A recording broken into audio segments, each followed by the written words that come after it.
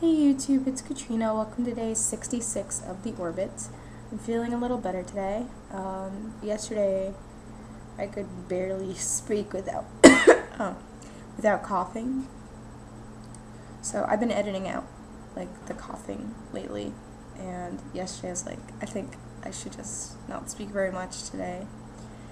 Today I'm going to review a novella, and then I'm going to just relax for a little bit. So, today is Of Mice and Men by John Steinbeck, and this is a novella, like I said, and I have reviewed another piece by John Steinbeck, The Pearl. This is different in theme, in like what he's trying to say, of course. It's 103 pages long, and very simply putting the plot so that I don't ruin it. Two men, their names are George Milton and Lenny Small. They're, looking for work on a ranch during the Great Depression, and they end up near this town in California. And they are, they want to be able to own their own land one day. So they dream about it, and they talk about what they're going to do on their farm, what they're going to grow, and the animals that they're going to raise. They're like companions, and George is like the smart one, quick-witted, and he gets mad at Lenny sometimes because Lenny, this big guy, which is, his name is kind of ironic. Lenny is not very intelligent, and all he wants to do is, pet things that are soft. And he gets in trouble kind of easily for not realizing the consequences of his actions, and George has to get him out of trouble all the time. And I think that's all I'm going to say about the plot for now. I don't want to ruin it for you guys.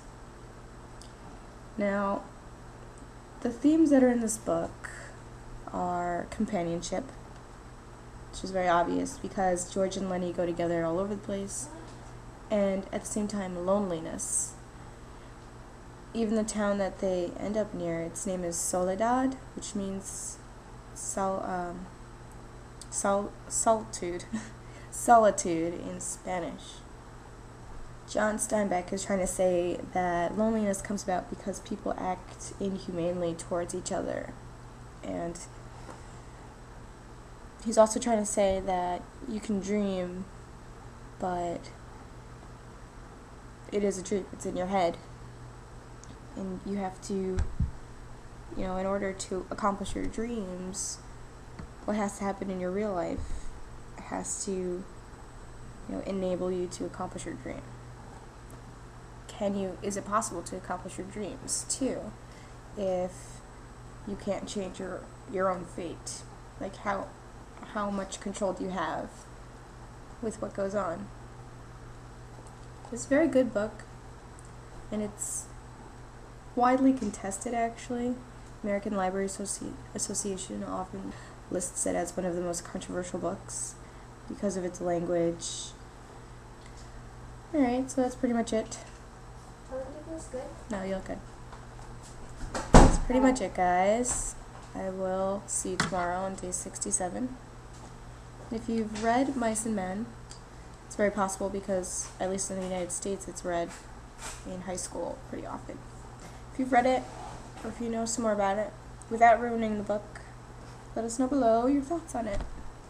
Okay? Bye. One more thing. I forgot. I said yesterday that I would say my awkward doctor's moment that happened yesterday. I had never been to an ear, nose, throat doctor before, and so yesterday I went to one, and he was a great doctor. He was so funny and really nice and helpful. But to see what was the matter with my throat, he had to take this thing. I have no idea what it's called. It's like a long thing with a light at the end and a camera, and it went up my nose and then down. This is so gross. And then, like, not through my cheek, but like if you can imagine it going down and he looked at my vocal cords. So, and he said that I don't have any nodules, which is good because I said like, oh, I sing, and he said, oh, you don't have any nodules. Nodules are these like little bumps that can happen on your vocal cords if you don't take care of them properly. It happens a lot to singers who just like abuse their vocal cords and don't warm them up. But yeah, that is my awkward doctor's office thing.